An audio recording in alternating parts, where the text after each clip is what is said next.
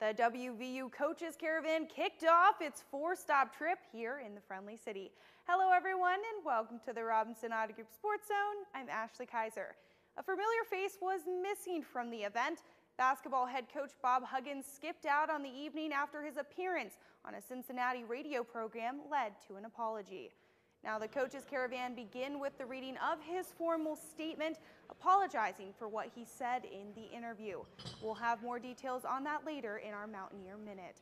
The Mountaineer Athletic Club has been a part of this event for years. Several coaches and administrators were at the gathering, including WVU football head coach Neil Brown. I spoke with him about why they put on this tour and what's in store for his upcoming season.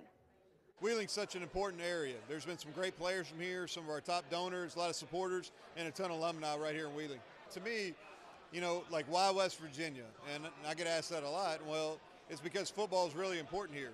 And you want to go coach and you want to play at a place where it's really important, and it means a lot. And you see that at events like this where so many Mountaineers show up and they're in support. They're ready for the Penn State game right now.